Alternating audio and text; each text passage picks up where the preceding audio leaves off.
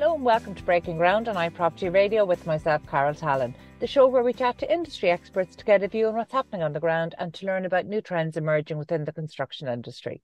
This show was brought to you in partnership with Place Engage, a data-driven platform for more successful public consultation and community engagement for your next development project. Today, I'm delighted to be joined by Lorna Hagan, Director at ConstructTuition. Lorna, you're very welcome. Thank you for joining us today. Yeah, thanks for having me on, Carol. Before we start to learn a little bit more about ConstructTuition, congratulations on being named amongst the top 100 influencers in the UK. It's amazing when we see women in construction stepping forward and being recognised for innovating within the industry. It's such a huge celebration for all women in construction and for the construction industry generally. So congratulations and well done on that. Thank you. So Lorna, ConstructTuition was established in 2021. You might just tell our audience about what it is that you do and the courses that are on offer. Absolutely. So yes, you're correct. ConstructTuition, it was established in 2021, and we do sort of two services. So we do training and we also do consultancy. And the training side of the business, very much both sides of the business focus on improving quality within the construction industry, and that's really where my background's from.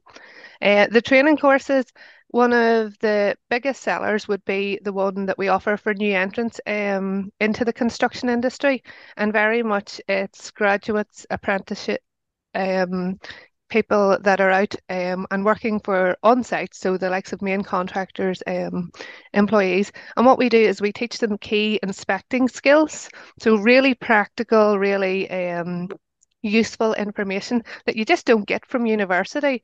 So on our concrete course, we teach you how to do slump tests, cube tests, read reinforcement drawings. And like my career, I have spent managing errors and looking at the financial and time impact on them. And I'm using that experience and those skills to really try and reduce the frequency of errors happening on our clients' projects by giving those guys the key skills. An example would be, maybe concrete turns up on the site and it's not the right slump, it's not good enough actually to go in the pour. But a lot of these new entrants wouldn't actually know what to do in that situation. What is the criteria? Should I reject it? Can I keep it? Do I listen to the foreman? Or, those sorts of scenarios. And that's what we teach them. We teach them those. And it has a huge financial potential. You have the likes of the Get It Right initiative there which is some research which came from off a branch of the Institute of Civil Engineers, and they're saying, 6% of construction turnover is lost due to errors, and that's the direct cost of errors. And then off the back of that, it can be right up to 21%. But if you look, Carol, a profit margin in construction, you'd be doing well to get 3%.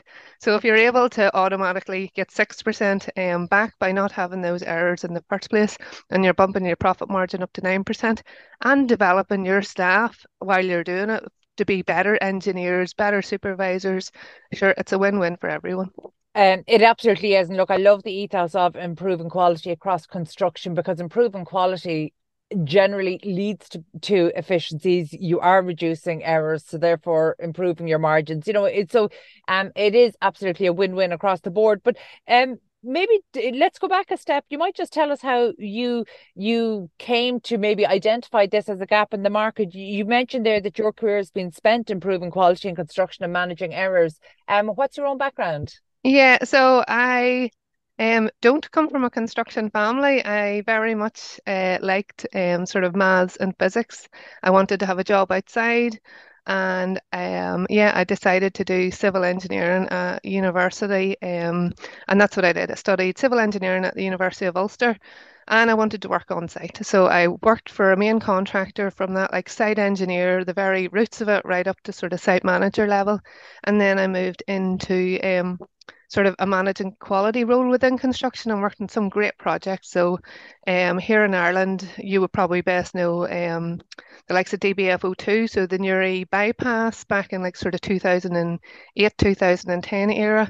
And then I moved over to London. So I worked on Heathrow Terminal 2, a bit on Crossrail, and then moved into the nuclear environment, either decommissioning power stations or building new factories for the nuclear environment, and very much everywhere where quality was really, really important, right up through. So got promotion and promotion. And then my last role before starting this business was head of quality for a large tier one main contractor.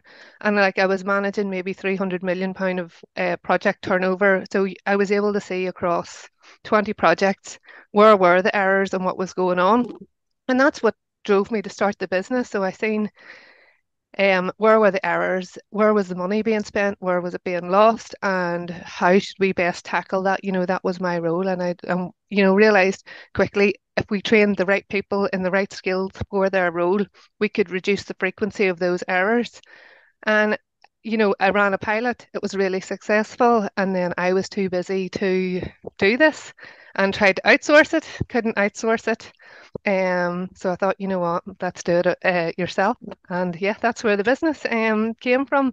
And I have to say, the company that I work for were fantastic. I told them this is something I really wanted to do, and they're actually now one of my clients. So that's a great relationship to have whenever you leave a company. And yeah, they still take the courses on since. That's an amazing one.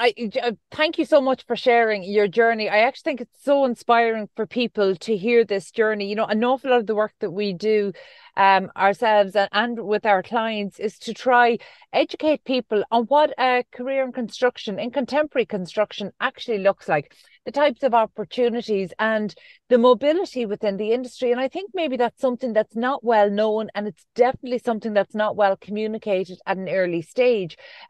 So look, and by the way, I know that you're a huge advocate for women in construction, and so even to be able to showcase the path that you've taken to show the wide varieties, not just of roles but of sectors. I wouldn't have thought that going from a commercial or logistics environment into a nuclear environment that would have been. I'm guessing that wasn't a seamless transition. No, and look, I don't think I've ever built the same project twice in my entire career. And there's always that apprehension and a bit of a fear of the unknown.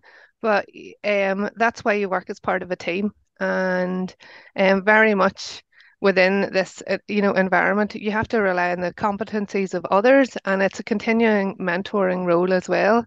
So, yeah, as I say, I've went from airport to train to roads to nuclear, and yeah, you never do the same thing twice. And I think that's okay. And I think if anything, it's probably one of the real passions for me and why I actually love the construction industry, because it's not the same. Like and even if I hate to say it, but even if you really hate the project or don't like it, when you're in that project environment, it's going to get built within the next couple of years and you're going to move on. So that's good as well. And maybe, yeah, the ones that are really good, you're going to miss them.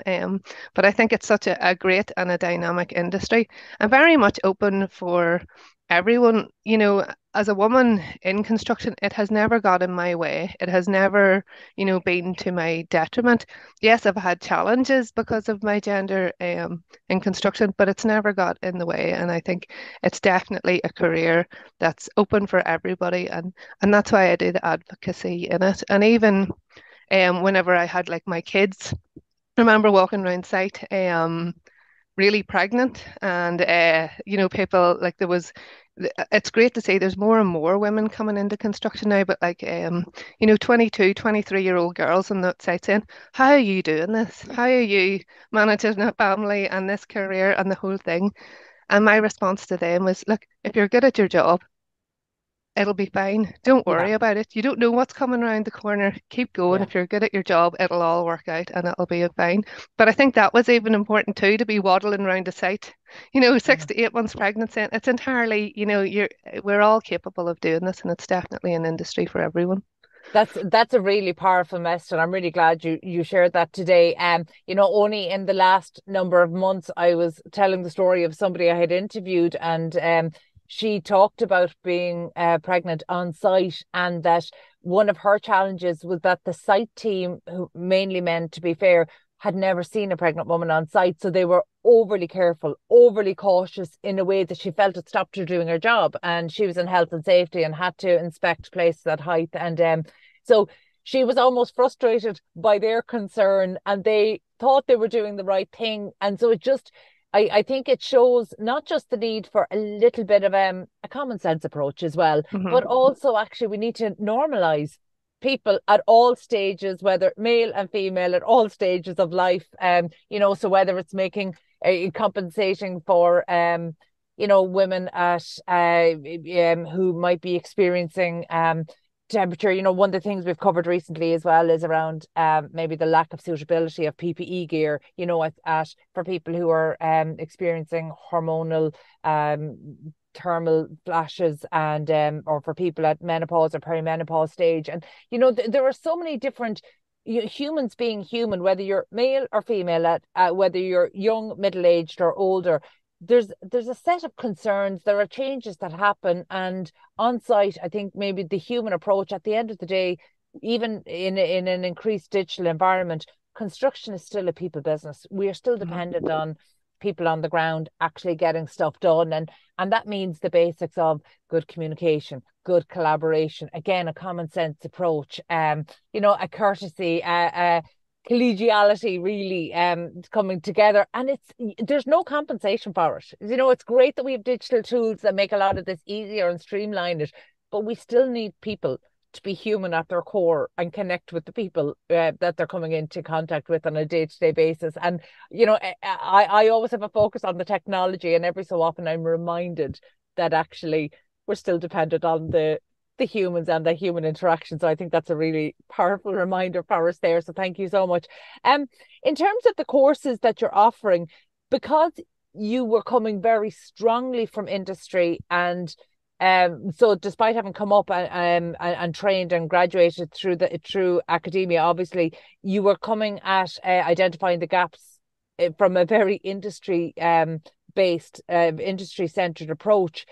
In terms of the gaps, where are you seeing those gaps in the industry now? So let's talk about your Into the Construction Industry course. What does that cover? What kind of work do you cover for people, graduates and newcomers?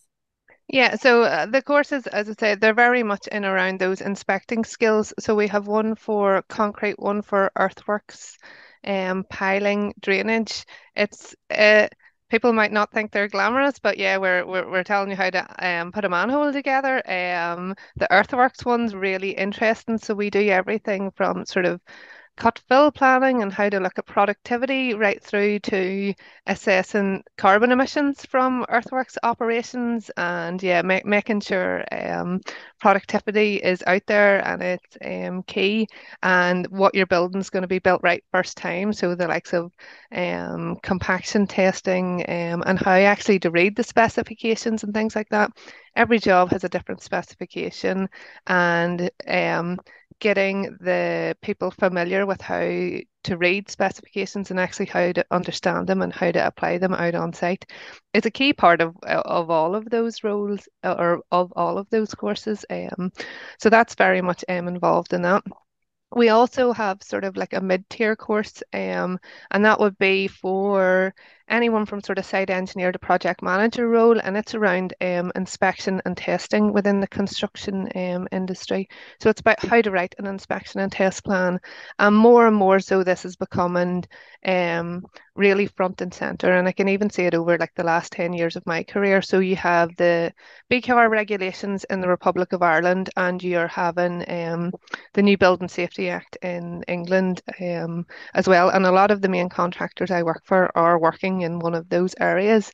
And that inspection and test plan, it's a bit like a method statement and risk assessment, but it's so a method statement and risk assessment makes sure that the people that are building that house, wall, item are safe while they're doing it. So it thinks about the people and making sure they're safe.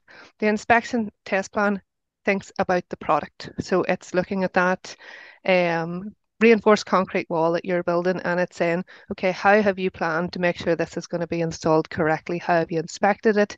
And how are you going to test it to make sure it complies with the legislation?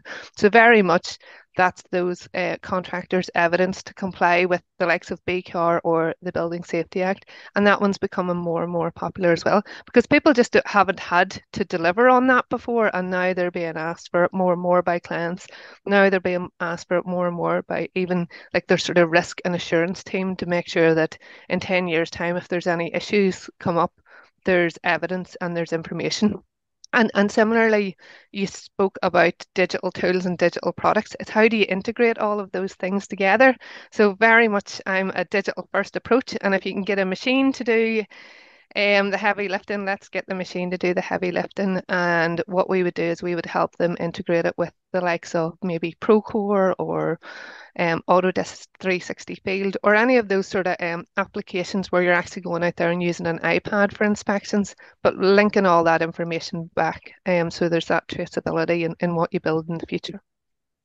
I can see absolutely the role for, learning how and where to integrate those digital tools. In recent shows, we've covered a lot about, trying to understand what the tech stack of a contemporary construction contractor looks like, what that might be, how many pieces of technology, where do they all sit, and how do they integrate well together. But when you were talking about the introductory course, I would have perhaps wrongly assumed that what you're describing there is on-the-job training. So does that not work? Back 20 years ago, we used to call that kind of the sitting by Nelly approach. Does that not happen anymore, this on-the-job training? And is that the gap you're filling with that particular Yeah, introductory course? it very much is. Like I was lucky enough, I suppose, to graduate in 2004. And I remember whenever I graduated, I had so I was, 22. I had like a 24, 26-year-old teaching me the latest, setting out techniques with the latest technology. I also had a 60-year-old guy making me use a tape measure and 3, 4, 5 and everything and down with technology and we're not doing it. So I had the benefit of learning both ways, one from like years and years of really good experience and one from here's the latest tech. And throughout like my career that was there and it was available right up to that 2008, and then you had the crash of the construction industry, and like a lot of people they left the construction industry, and I living through it. Like I went to Australia I think like 2008 and came back and actually lived sort of through that, and that raft of people left. So we seen maybe about 5 years later, there was they were missing the 26-year-olds with the latest technology with 3 to 4 years out on site to teach those graduates, and those graduates never got taught. So if anything, it created a shift in the mentoring role within the construction industry because there was such a big loss. And I think that has continued on going forwards. And look, if you ever spend any time on site, you'll see the likes of site managers and project managers, they're all in the office. They've all really busy jobs to do, and there's a lack of availability for them actually to be on site. And I think, yeah, the repercussions of that recession are still being felt today. And that's why we're all in for let's do this, on a one day, a really intensive, but you get a lot of information on that day. And yeah, it's also good, I always think, to hear from somebody else outside of the industry. Sometimes, maybe we get a bit of I don't know, switch off mode if you have the same thing being told to you by the same person all the time. So I think there's a benefit to them as well. Some of the larger companies actually integrate it within a training pathway, which I think is really good. Mm. So one company, they are really, focusing on competency improvement within their business.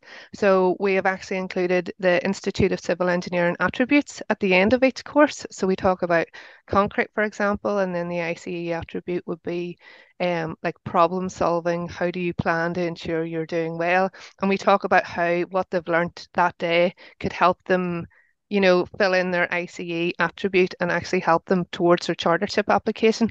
And very similar with the Chartered Institute of Builders, you could also use that for your chartership application when you're in that mind frame and you have that focus. I would imagine as well, it's also a safe space for people to ask questions if they're not learning something within their everyday working team that actually they might feel safer to ask a question that they think they really should know by now. Exactly, and that's what it's good actually having a room full of young people to do that as well. So, I start every course off with there's no such thing as a stupid question. The stupid thing is not to ask the question, you need to know the answer. And I would say, and very much the exercises we do, we keep it practical and engaging, but we also do it like in a teamwork environment. So if you do not know, ask the person beside you, because in a real life scenario, that's exactly what I would do. I would be like, oh, I don't know this. You know, I don't trust Google. It's not good enough, or YouTube to actually teach you how to civil engineer. But look, you can ask somebody else with more knowledge or specialist in that environment. And very much that's where we are. And even right down to the things like to read a reinforced concrete drawings, not the easiest thing in the world. It looks like a complete different language. And every once in a while, I'm 20 years into it, I pick it up and I go, right, I need to remember how to do this. There's a wee bit of re-education of myself, and I have to take 5 minutes to think about what I'm doing.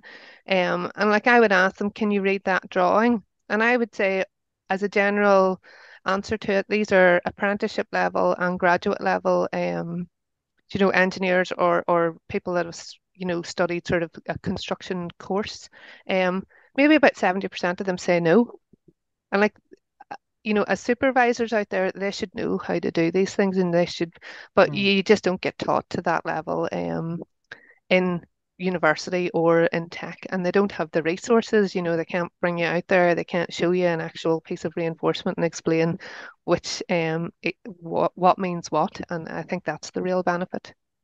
Yeah, I think the benefits are very clear. In fact, if anything, you're making me maybe nervous or cautious about maybe what goes unknown on sites, if the team don't feel able to ask questions. One thing I as you're speaking, I'm becoming aware that actually, given that you created the business in 2021 based on maybe the gaps that you would have observed throughout your career. Now that you're actually delivering training, and so you're learning from the next generation coming in and from the clients now who are requesting these courses. Are you identifying further gaps? Is this leading to maybe courses that you might not have envisaged in 2021? Yeah, absolutely. And there's more courses, and clients will come to me and say, this is where we're having a problem. We're having a problem with this. We're losing money in this. We keep speaking to our staff or our team, and we just can't get it right, and we just can't, look at, get past this. And very much so we've been, building out either bespoke courses for them based on that's their issue, or adding to courses, going on in the future.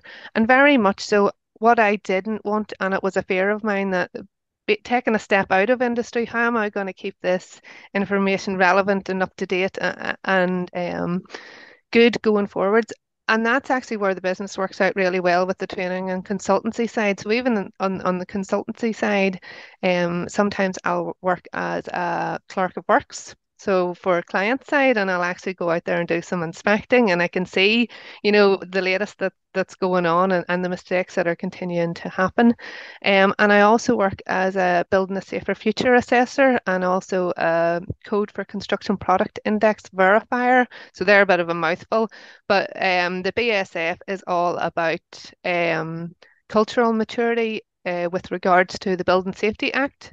Um, Over in the UK, and it's backed by Dame Judith Hackett. So it's very much keeping me at front of changes within that Building Safety Act environment and how that's working. And CCPI is Code for Construction Product Index. So that's very much more around manufacturers of construction products and making sure that the information they release is accurate, up to date, always accessible. Same thing, it's came off the back of the Building Safety Act, but it's making sure that people that are buying construction products understand what they're buying, and that the literature and information isn't misleading with regard to construction products. So I think they're really good because they um, are different. They, give me good knowledge and a good insight into the sector and where the sector's moving and going forwards. And I suppose that's definitely a question I have before we finish up today. How are your clients? What are your clients' sentiments towards construction over the next kind of 18 to 24 months? Because it has been a particularly challenging few years. It has, and look, you see the figures and you can see the amount of companies going out of business, and it is incredibly sad. And I think a lot of people are taking stock at the moment and they are absolutely risk averse. And look, in the last year, if you had been operating in the black at all, you were doing well. So if you were breaking even, you were doing well rather than, recording a loss. So look, some of them I think have been more cautious, but they're very much have been looking at their books and saying, right, where can we tighten up here? Where can we actually operate more efficiently? And where are these losses happening? And I love to see that coming forwards whenever they go to have that review. And I think the ones that invest in training are investing in a return on that in the next 6 months, in the next 12 months, in the hope that they can improve their profit margins that way and actually have more efficient staff, and as I say, less errors in that point. But yeah, I think the market, it's going to change, and I think they're also more open to bringing in specialists because they're all dealing with a lot at the moment, and I understand that. So there's the requirements for sustainability reporting, net carbon zero.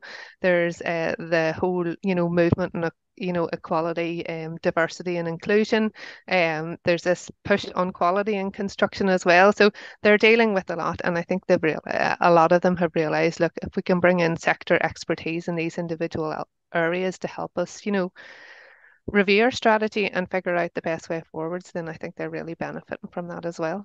Yeah, absolutely. And I suppose finally, what can we expect to see from ConstructTuition in 2024? So we're going to go global.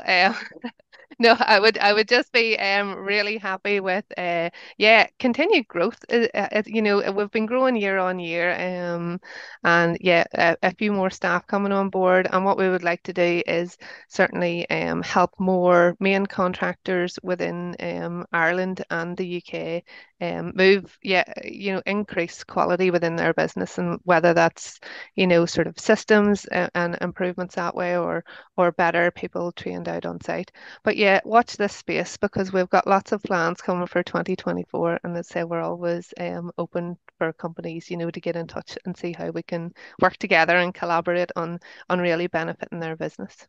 That's super. And I think improving quality in construction is something we can all get behind. So thank you, and continued success with ConstructTuition.